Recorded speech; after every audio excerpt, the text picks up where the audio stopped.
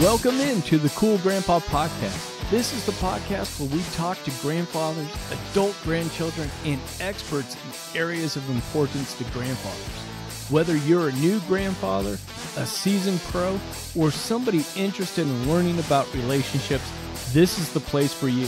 So come on in, join us as we learn together, laugh together, and support each other on the Cool Grandpa Podcast. Welcome in. I am glad you're here this weekend. So for those of us in the States, this is Masters weekend. So I know there's a lot of people focused on golf at the moment, and hopefully Tiger Woods is still in the hunt. It's always a great tournament when he's playing and he's able to actually, go the distance, because it's been a little while since that's happened. So all the azaleas are in bloom here in Georgia. Everything is greening up. The pollen monster is out and about. And I hope wherever you are, you're getting a load full of spring, that the birds are coming back, that the grasses are greening up, that everything is getting ready for an awesome summer of being a very cool grandpa. Now, I want to remind you and let you know of something. So for those of you that know about Grandparents Academy, this is a great resource for grandparents. I love working with Aaron and his team over there. And Grandparents Academy right now is soliciting courses for Grandparents Week. So this is a great chance for you to chime in, talk about what items you would love to have a course on during Grandparents Week in September. I'm going to put a link into the description here on the video as well as on the show notes. So if you're out there listening to this, you'll be able to go to my show notes, get that link, and then be able to chime in, shoot Aaron a message and connect with him. Let him know what's on your top of mind as far as topics around grandparenting. This week's guest is Lee Ostler. Now, I met Lee through Roland Thompson. And Roland and I have been connected for a couple of years at this point, and he's running the Hearts of the Father. And what Roland is great at doing is connecting people, and Lee is one of those people. Lee's a dentist in Washington. He's got over 20 grandchildren and is also a great grandpa. We have a fun discussion about how to manage and navigate those relationships from when grandkids are very young to when they're older, into their teenage years and their early adult years. You are going to enjoy this conversation. So without further ado, let's jump into it. Hi, Lee. Welcome to the Cool Grandpa Podcast. I'm excited to have you on to talk about being a grandpa. Well, thank you, Greg. It's a pleasure to be with you. And I can only say that when I grow up, I hope I'm like you. So, Well, thank you. Hey, as we get started, what I'd love to do is have you give a brief introduction, a little bit about your childhood, where you grew up, and then kind of what you've been doing professionally and even as a grandpa. well, thank you. Yeah, I'm still breathing, so I'm alive, and that's good and well. But I was born a long time ago. Actually, born in a small town in central Washington called Moses Lake. And shortly thereafter, moved to the state of Utah, where my parents attended college. And then, so I basically grew up in central Utah and southern Utah, where my father had employment. And then just as I graduated from high school, we moved back to Washington. And so I didn't spend much time here at the time I left for college, and served a mission for my church. And so I spent the next 8 to 10 years, kind of off on my own track, getting my own feet underneath me. I went to University of Washington Dental School, graduated as a dentist, a long time ago, and again, still stayed in the state of Washington. So I live right now in a town in southeast Washington called Richland. Some might know the Tri-Cities, but it's been home for me for the last 40 plus years. We've raised a family, and we're still here. I'm still practicing, and so obviously probably more at the twilight of my official career, but so that's kind of who I am and where I've been. Oh, very cool. And I'm familiar with that area a little bit. I spent a lot of time. I was born in Portland, Oregon, but then I was living in Vancouver, Washington before I moved out here to Atlanta. Yeah, that would be just downriver from us a ways. So yeah. Yeah, we used to love taking drives down through the gorge and all of that and being out. And it's amazing when everybody talks about Oregon and Washington, everybody thinks about the greenery and the big trees and everything. But once you get over those Cascades and those blues, everything goes into high desert and it's very brown. It is. It has its own measure of beauty. You know, the thing I like about it is that there's a lot of sunshine here, and you can see for a long distance. So we trade a little bit of the greenery for that, but we've got a lot of water around us, a lot of rivers, and so we're Now, one of the questions I love asking grandfathers is to get their reaction and their memories around when you found out that you were going to become a grandfather for the first time, because everybody has a different reaction to that. well, I know for myself, I can't speak for others, but for myself, you know, that day was never going to happen.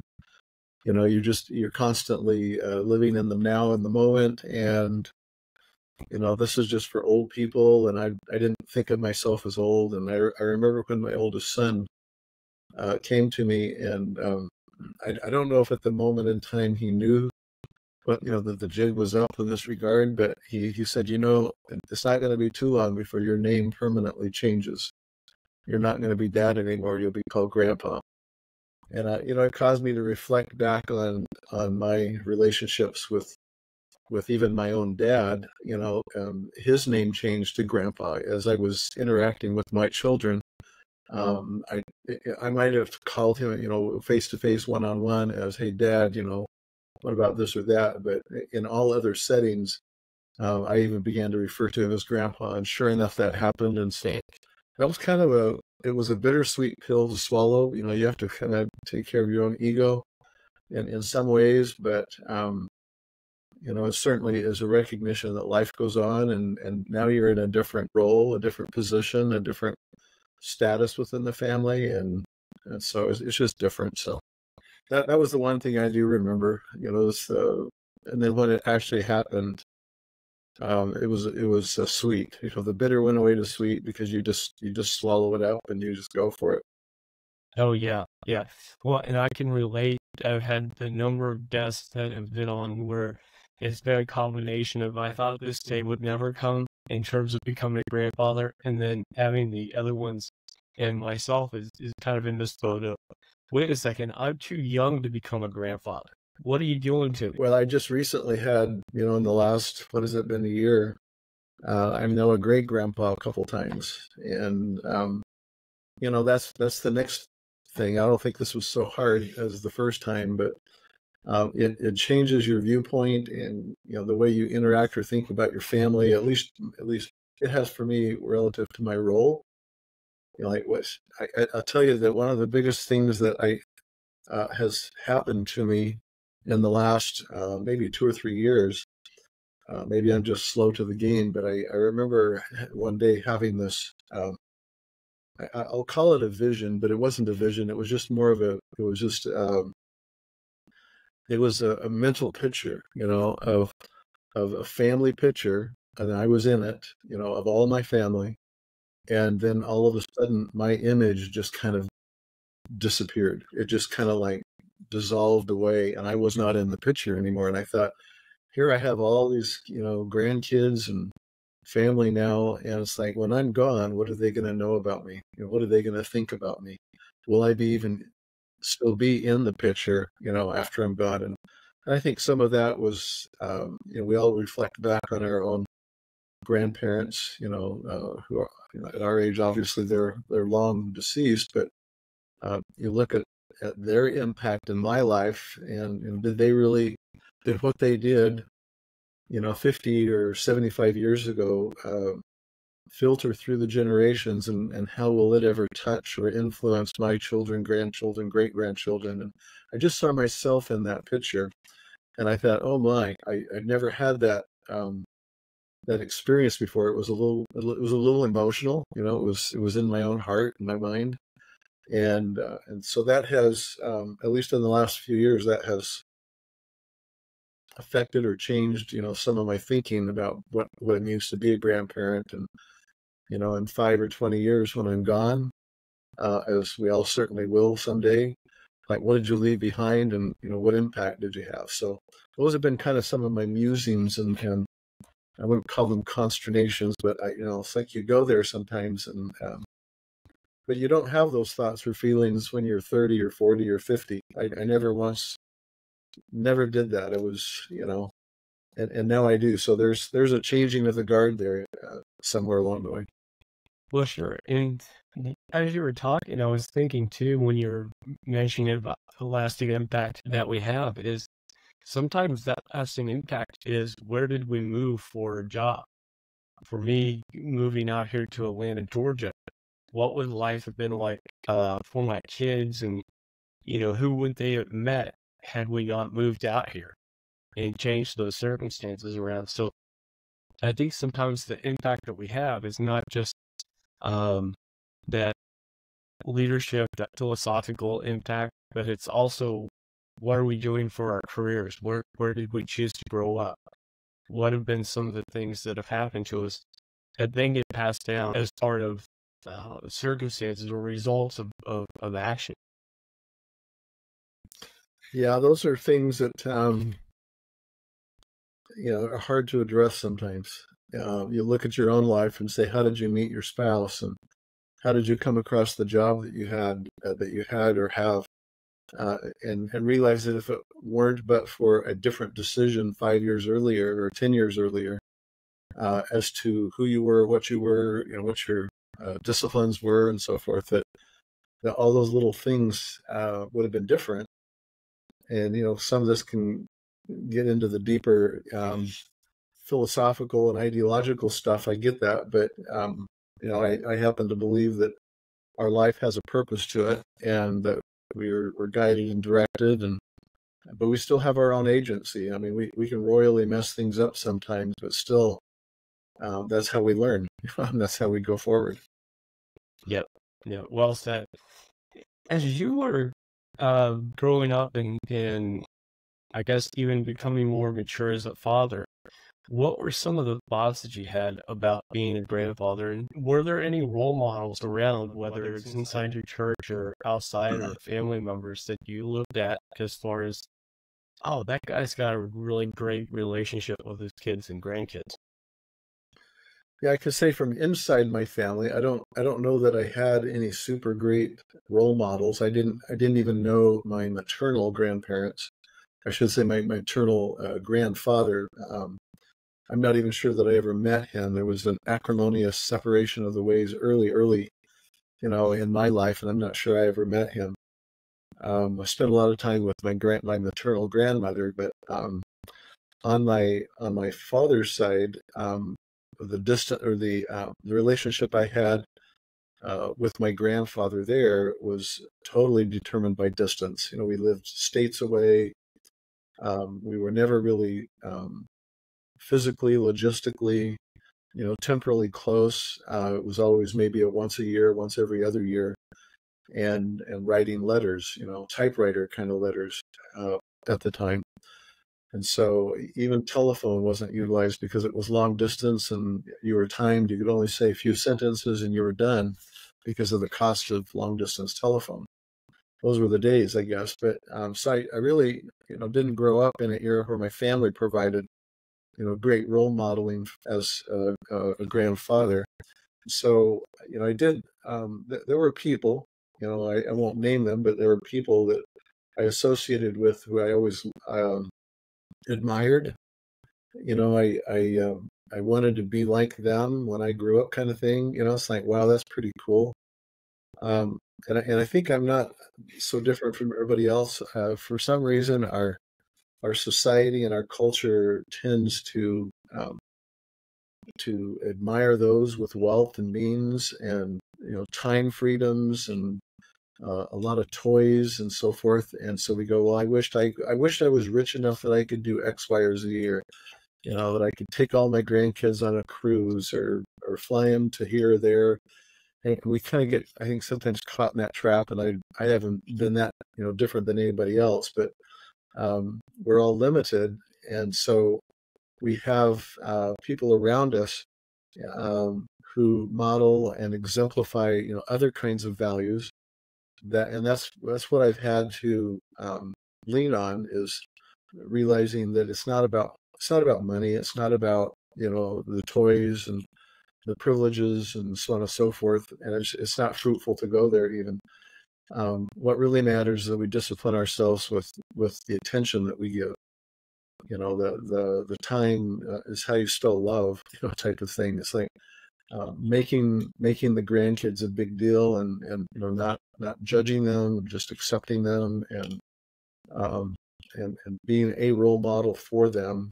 I think that's been where my focus is like, I could see other people doing wonderful things, but and that's fun to copy, get ideas and personalize them to your own situations. And I think that's worth modeling. There's probably, every one of us probably has dozens of other men, other grandfathers in our circle of influence, or the circles that we run around in, that we could look at and take a little piece from each one of them and kind of make a composite, of them, and say, that's what I really aspire to be like. I love that, because I think sometimes as fathers and as especially young grandfathers, we get caught up with the idea of we've got to do the Disney vacations, and there's nothing wrong with that. Or we've got to do, something big. We got to go to New York, and we've got to go to a Broadway show. We've got to go see Yankees, or whatever that is, the big thing. And those are all fun, and they can create fun memories. So I think some of those get caught up with the idea that the actual quantity or the quality of that relationship is really built around simple things like eating pizza at the kitchen table, or playing checkers, or going trout fishing, or some of those things. And I think it's a great way to step back and go, hey, plan the big fun activities and do those, but understand that the real memories and the lasting memories are going to be felt in those quiet times. And as grandfathers, we can't pick out what those are. That's why some folks talk about quantity. You have to have the quantity time in order for the grandkids to actually pick out the quality times. Because it could be something as simple as driving down to the A&W for a hamburger and a milkshake. And for a grandfather, it's like, hey, we're going to go have lunch, and this is going to be fun. But to that grandkid, this is an incredible treat, and it's just me and Grandpa, and we're just doing this thing. And that's what is remembered 45 years later, not so much, the big vacation as far as impact goes. I think some of that might have to do with our own egos. Sometimes we're doing this to, because if I was rich and I was a real man, I could do all these things and I think you're exactly right. Some of the funnest times I've had with my grandkids is just going to go get a Blizzard, a DQ, or do a treat or something. Just kind of one-on-one stuff. And so that's one thing I tried to obviously we all need to do better, but it's been something that I've done a bunch, is scheduling time in with them and say, I have 20 grandkids. And so it's, if you say, well, if I went out once, or twice a year with each of them, that's 40, that's almost like a weekly thing with somebody. Right. And right. So if you'd only had maybe 2 or 3 grandkids, it'd be logistically a lot easier to do but you've got to be fair. You've got to be even-handed. You don't play favorites. You just go. And so that's been some of the fun stuff that I've done, is we just if there's an hour, we just run off and go get an ice cream treat or something. God, I love that. I do want to step back a little bit and talk about what the relationships and what things were like for you with the first few grandkids as they were coming along, because just like a new dad, when you have baby number 1, that's a whole different experience versus baby number 4. And so if you could take us back and talk to us about some of those early relationships and some of the early things that you were doing with those grandkids, that'd be great. Well, I think one of the fun joys of being a grandparent is you get to babysit. And I never looked at it as imposition. We'd always try and schedule it, obviously. Everybody's busy. But I looked at those as opportunities, to build a relationship. It's also kind of fun to know that they get to go home when you're done. That's kind of the inside joke for grandparents, right? Is but babysitting or childcare in those situations I always viewed them as a rich opportunity to build a relationship and get down on the floor and wrestle with them or whatever the age was that their interests were. And so I enjoyed that. And as the younger ones became not so young and now they're middle aged, of course, they're not so excited to rough and tumble necessarily on the floor or do the silly stuff that the young ones do. Coloring books is that's not something that your teenage grandchildren will get into. But when they're young, you've got a precious amount of time before they pass that phase. And of course, if you got many grandkids, you've got various grandkids at different stages all at the same time. So you're going to have to be artful about how to choreograph all of that so that you can kind of get them all in. But eventually their interests change and they're not so interested in the silly tickling, things that grandpas like to do. They want to do more sophisticated things if they want to do them at all. It's like they've got friends now and they've got social media and you'll be lucky to get a word in edgewise sometimes. Oh, sure. And it's amazing that I think just that transition, because I think just like parents, when the kids get older, you wish that they were younger. They could go back to those stages. And then I think even as grandparents, sometimes it's natural for us to go, oh, I remember when they were 3 years old and this was such a fun activity. Now that they're 8, they don't want to do that anymore. No. Yeah, you have to kind of adjust and, but again, it goes back to the same basics are just the esteem that you have for them, the non-judgmental time that you spend with them, and the relationship. I'm working with some projects that deal with grandparenting, and in some of the surveys we've done, it's the time and the attention are the key are the key things that most grandparents are focused on. Is they need more of it, or they have a hard time getting more of it. And so you've got to find some creative ways to build those interactions in. Oh, sure.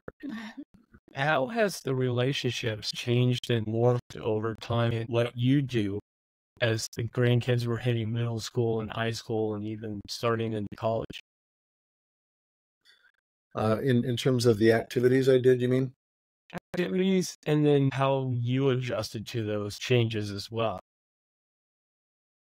Well, there's kind of two sides to that in some regards. There's the idea of balancing all the different ages, in the spread of grandkids.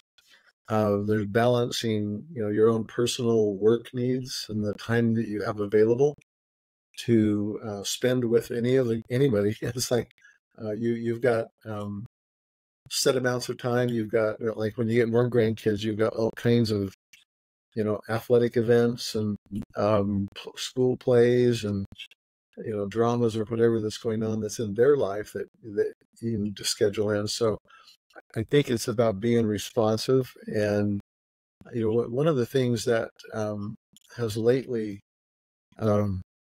maybe I'm a slow learner, but kind of a more recent discovery on my part is you've got to get into their world. If they're on social media, get into social media. That's the only reason I'm really in social media is so that I can follow them and like them and comment. And I want them to know that I'm watching, that I'm interested in what they're doing, their interactions. And then just, I've got one grandchild who's really big into dad jokes. And so that has become kind of something that we pass back and forth once in a while. He thinks I'm rather old-fashioned, but it's kind of fun to annoy him with a dad joke because there's this specialness to it, and we do that through text. which it's always in their hands. They're always looking at it, so they're seeing it whether they reply or not. But you kind of have to be flexible, and you've got to be. It's not about you. It's all about them. Get into their space wherever that is, and interact with them there. Oh, sure. And then, how do you feel like some of your impact and your input has gone? I know it's a balancing act for some grandfathers to not intrude too much, especially as they're older teens and young adults, but they're still wanting to, I don't know, provide some insight, provide some guidance, some lessons learned to the grandkids. Well, I think that starts, at least in my mind, by being oriented around what I'd call principles. If you're going to show up and judge them, if you're going to show up and, I don't know, manipulate them or make comments in a way that reflect that you disagree, they're not going to want your influence. They're going to pull away from you. And so, one of the things I think from a principled point of view is, and I'm going to be speaking in broad generalities because it's not always true in every case, but I start with you always assume good intentions. You assume that they have a basic understanding of right and wrong. Whether they live that way or not, I don't know. But at least in my family, they've all been taught sufficiently to know right from wrong, even though they may not make those choices. And so if you as a grandparent, if you try to show up and be the parent when there are parents, your children are the parents, that doesn't go well, in my judgment. And so you stand back and you say, well, if that's a principle, then any interaction I have with my grandchild needs to be, without judgment. And I'm not saying that you accept what they do, you just don't judge what they do. And through that, I had a leader one time tell me, he said, it's very important that you maintain your relationships in a way that you have influence. And again, to be respectful of their agency. We're not here to, abuse or take away their agency, perhaps, because they can make choices. And that's all about, experience is probably the best teacher of all. They've got to, they've got to make some mistakes along the way in order to get experience and to learn things. And if I show up and try to be the teacher, to be the disciplinarian, to be the judge, to whether I approve or don't approve of them, I pretty well sabotaged my own effort, to have any influence at all. And so I think with that in the back of my mind, then my whole point of being a grandparent is just to maintain connection. Is to be able to, whatever influence I have is what they will take from it. But I'm not trying to put it on them. I'm not trying to manipulate them or coerce them or to judge them or, not or show my disfavor, kind of a thing. I say whatever they're doing, I don't know, again, within reason, the side of the house could fall off, and you just kind of are unfazed. You go, oh, how'd that work out? I had one professional coach one time share a really important concept with me that has really, none of us are really good at it unless we work at it. But he says, if you must speak, ask questions. And I thought that's a really good thing to keep in mind, especially with your family. They don't need your lecture. They, if you must speak, ask questions. How did that work? How's that? How's that doing? Or whatever. But much of that's on the fly. You're just kind of figuring that out as you go. But if you start being the teacher, and when you're not invited to be the teacher or don't have permission to be the teacher, I think it's a quick way to lose your influence with your grandkids. Oh yeah, I agree with that. And I think as grandparents, we're in a situation where if we ask the questions that we're listening, we're not judging and we're not trying to dictate values or what should be done. Sometimes I think we can be the bridge to have kids and parents reconcile if there is a split, because all kids growing up, they want to separate from the parents at some point. And that level of rebelliousness and that level of seeking out their self creates a lot of pain and a lot of rifts sometimes in families. And I think with, like you were saying, if grandparents come in and say, hey, you're not living the values we taught you, you're not doing this, you're not doing this, it just drives them further. And then it makes that reconciliation even that much more difficult or impossible, because you do have the egos on either side, right? You have the kid that, may be wanting to change, but that wedge is there that they don't feel that they can come back. I think this has a lot to do with roles, and I think a lot of grandparents don't understand their role. They have something pre-made up in their mind about, what they think their legacy has to be, or how they want their grandkids to turn out, or, they're trying to fix the problems in the family that they didn't get right with their own children or something. I don't know what it is, but I think we're confused sometimes with our role. And I, again, assuming good intentions, I don't think that grandparents are ill-intended in that regard. So that's not the issue. It's the mechanism, or the way they approach it. But if they understood what their role was, I think is the better we understand our role. And again, this I'm speaking in generalities. If there's grandkids that don't have parents in their life at all, through divorce or death or runaway or whatever, well, maybe those are some different situations. But what I can say, you can almost speak to the reverse more confidently and say, if you violate any of those principles, if you withhold their agency or violate their agency, or are judgmental, if you don't withhold, or if you're laying that on them, you just lost the opportunity to have an influence. And so my mom had an expression once where she said, you might lose a few battles, but what you really want is to win the war. And in that context, it's not that we're in war with our family, but it's like there's a bigger picture here. And there are some times when you say, let's pull back, and I just want it to be such that when my grandchild runs into trouble in their life, that they know that they can come to me, and that we can sort things out. And sometimes that payday doesn't happen for a long time. It's just like your comment about in your own relationship with your parents. Once you hit, I don't know, 12, 13, 14, until you're probably 20, all of a sudden your parents are stupid and dumb and they don't know anything. And it's not till they hit about 25-ish that you're smart again, and they'll come back and talk with you. And so, that's just a part of the way life works. And during that period of time, if even as a parent, if you shut them down, and, it's going to be a much longer time before they can, resolve those things and come back to you and ask for your opinion. And so for myself as a grandparent, I just don't want that to be the case. And again, there's you have to have your own judgment in that, your own behavior, because I'm certainly not going to let a 5-year-old who wants to go play in the street, right? That's right.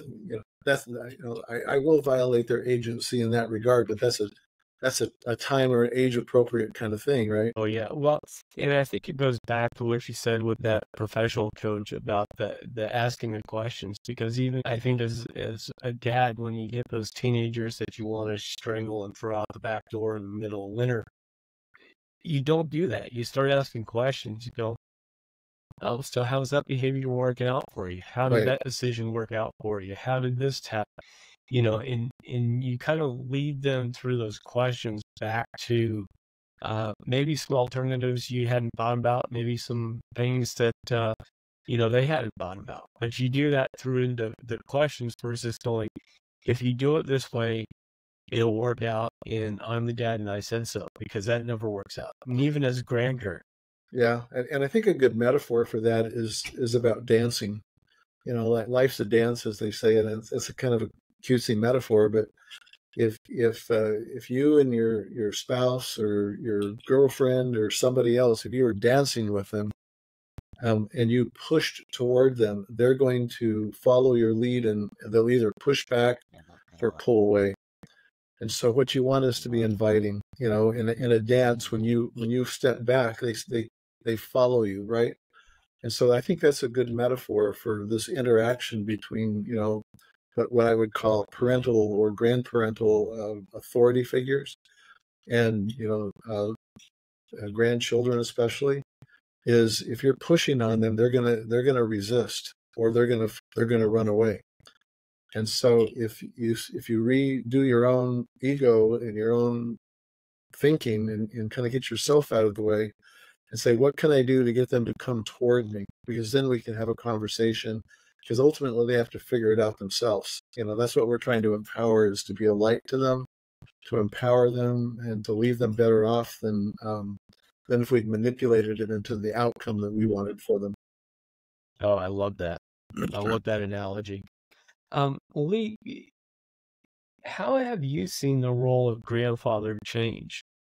Or have you? I feel like now that with our life expectancy increasing, there's more grandfathers, more of us are in better health, and there's even more great grandfathers. Where great grandfathers used to be a pretty rare thing, and grandfathers were a fairly rare thing, but now we're getting more of that. Have you seen the role of grandfather start to change at all since maybe you were young? Yeah, maybe. I think, certainly today compared with, 50 years ago, we could speak to longevity. I wouldn't necessarily call that better health, but I would say that we have medical interventions that, keep us alive longer, perhaps. And so there's more years. But, on that point, as a healthcare professional, and you don't have to be a healthcare professional to observe this. It's like, because I hear it all the time, if people say, if I just had better health, if I had more energy and more stamina, they're alive, but they're miserable. They can't really interact with their grandkids or do the things that they would like to do, or, attend their events or whatever, because of their own health. And so, I just kind of say it as almost a side issue, is that, and for some people, it's their main issue. It's like they're just not helping. And so we need to be thinking about that, as if I'm going to maintain some ability to have an influence in my family and kind of not dissolve from the picture, as it were. I need to stay in the picture. I need to protect my health. I need to protect my mental health, and to be, so that I can respond and be there and be present. I think one of the biggest concerns I see other people having, and myself included, is the changing times that we're in, the platforms that we have. I was thinking back before there was ever, cell phones and computers even. It's like, if we went back 40 years and said, what would the grandparents of that day complain about the rising generation relative to this question? They would say, all they want to do is go out in the backyard and play, or whatever it is that would occupy their time. And today, it's similar, but we just say all they want to do is have their head in the screen and be texting, or, short form videoing, TikToking reels or whatever. And, it's like, I don't know 50 years from now what the thing is going to be, but for today, it's not a whole lot different. There's something else that's going to distract our grandchildren's time, attention, energy away from us. And we just have to figure out, well, how is it that I'm going to meet where they're at? As long as it's not illegal, immoral, and so forth. How do I get into their space? And I think those are the times will change, but I think the common threads through all those still remains. How do you communicate that they're important to you? How do you spend the time? What kind of activities? Does it have to be one that you spend money on, or can you do otherwise? One of the things I've been doing lately is, it's kind of the counterintuitive of I'm not really great on Facebook, or I don't do TikTok, and I don't make reels, and that's the world they might live in, at least some of them. But I can still write a note, and I can still put a stamp on it. And I actually got a call from one of my grandkids the other day, who thanked me for the note and said, nobody ever sends me letters. And it was so stunning to him. He called me up. I didn't catch it. He left a voicemail. But, he commented about how special that was, because nobody ever writes me a letter. And I thought, what a simple thing. And of course, if you're a grandparent now, that's what we always did, early on. This new stuff is new to all of us.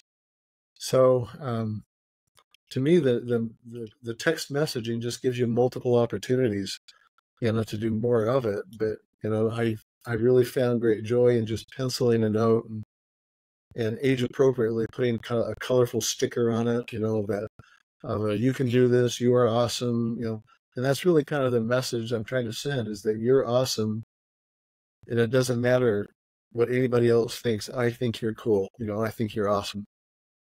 Oh yeah, I love that, and that's one of the things I try to tell people is, hey, go get postcards. Yeah. Even my 5-year-old grandson loves getting a postcard. That snail mail is absolutely wonderful because it's not something that they normally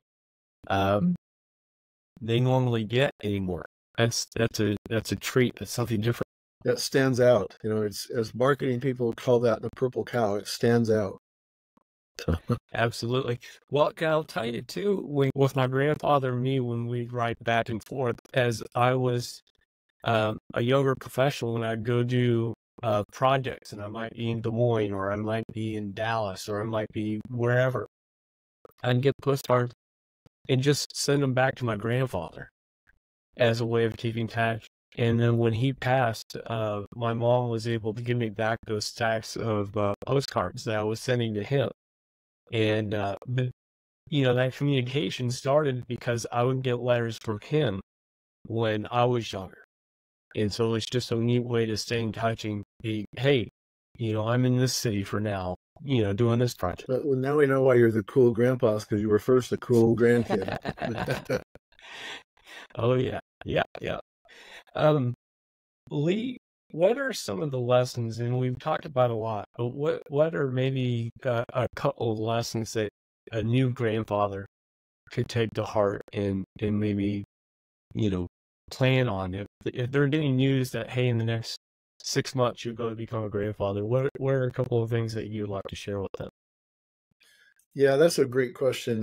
It takes me back, 20, 25 years to when that started to occur in my life, and it's what do I wish I would have known then that I know now, that I could have done differently or thought differently? And number one, I think, would have been to be a little more involved in their life.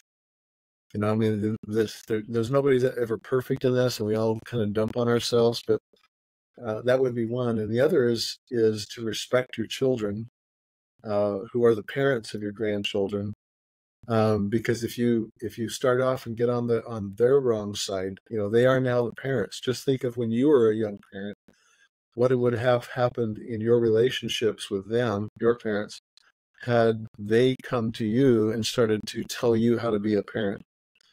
And so we kind of have to respect that. And I remember when my mother passed away, she had a saying. In fact, she had it thumbtacked to her little bulletin board.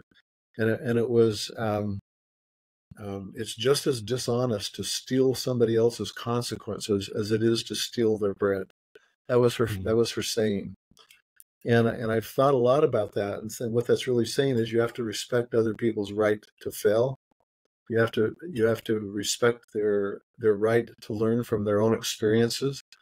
And so I would probably be a little slower to absolve all the consequences and absorb them, but I would be more in a reflective mode. I'd be more, let me help you through this.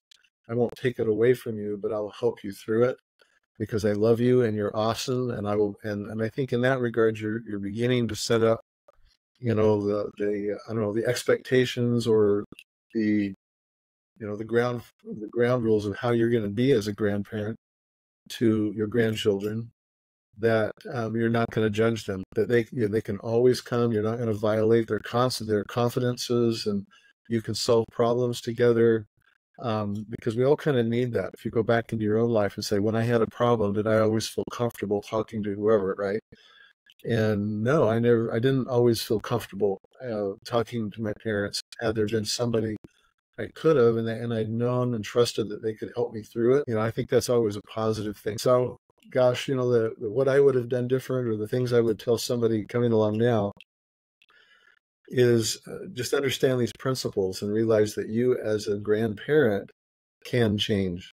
Don't be so stuck in your own ways with your own ego about how things have to work, and your dramatized opinions about society or values. And it's like what's most important is that you have an influence for good, that you're a light, that you can empower, because ultimately they have to solve their own problems. And I think if you start with that pretext in mind, all the other stuff of things you can afford to do with them, or tricks or activities, or what to do when you're in the park with them. I mean, all those things will kind of figure themselves out along the way. But if I don't start with the right ground rules, the principles, then I think I'm going to wind up making more mistakes as a grandparent than I otherwise would need to. That's good advice. Lee, I've had you on for a little bit. Is there anything about your experience as a grandfather, or anything about grandfathers in particular that you'd like to mention that I haven't asked you? Well, some of the things that we would, if you asked 100 grandparents that, they say, well, just love them. It's like, all right, so what does that mean, right? And I think it's wrapped up in all of the above. People will say, well, if I spend more time with them, I know, but what does that mean? What time, what kind of time, right? I'm a busy person, so some of that has to be choreographed, and people in retirement, they might have more flexibility with time. But then you've got the issue of distance, and it's not just physical distance. It sometimes can be emotional distance. Maybe your grandkids are just distant. They're not wanting to engage with you, and so those are a lot of things to try and figure out. And the only way you can get through to them is to somehow have expressions of love, and that you matter, and that you're awesome. It kind of doesn't matter what you do, you're still awesome. That's that's the core message, I think. No, I love that. And what was jumping out at me is the idea that, as grandfathers, as grandmothers, we love the potential of those grandkids. Even if they're stumbling, even if they're having a tough time, it's that loving and knowing the potential of those kids.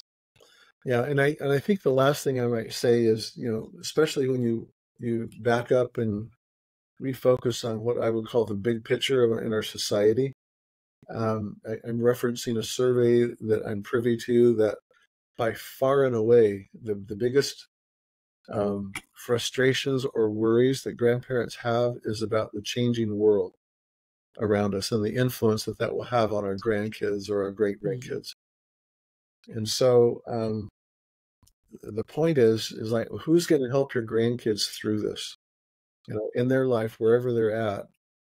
Who is it that gets to show up and make the world a better place? And I think some of that is that we tend to want to change the world around them, to make it a better world for them.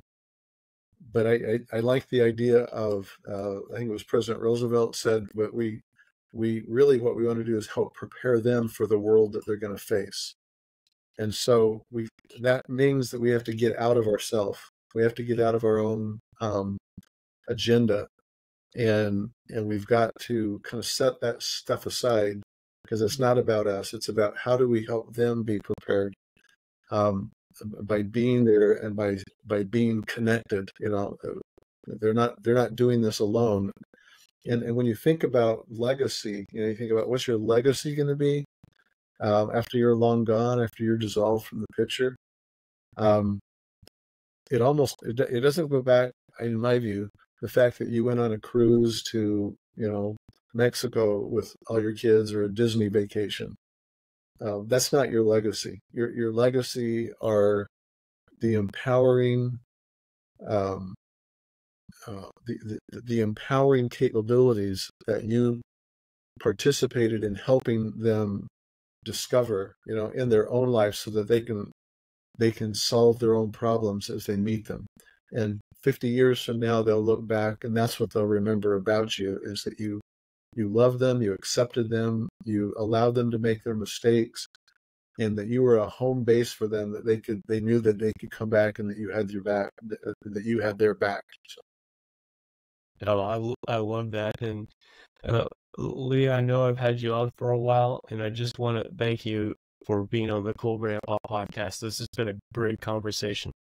Well, like I say, you are a cool grandpa. Thanks for inspiring me, and hopefully everybody else can grow up like I want to be and be a cool grandpa. Sure. And Lee, if folks wanted to get in touch with you or reach out and see some of the stuff you're doing, what's the best way for them to do that? Well, I'll share my email. It's just my name, Lee Ostler, OSTLER, @gmail.com. Anyone can email me. I'd be happy to interact with them or share what we're doing. We'll have to get back on sometime as we're working on some grandparent projects, a group that I'm in, and so we'll maybe be able to share more someday about things that touch on some of the things we touched about here.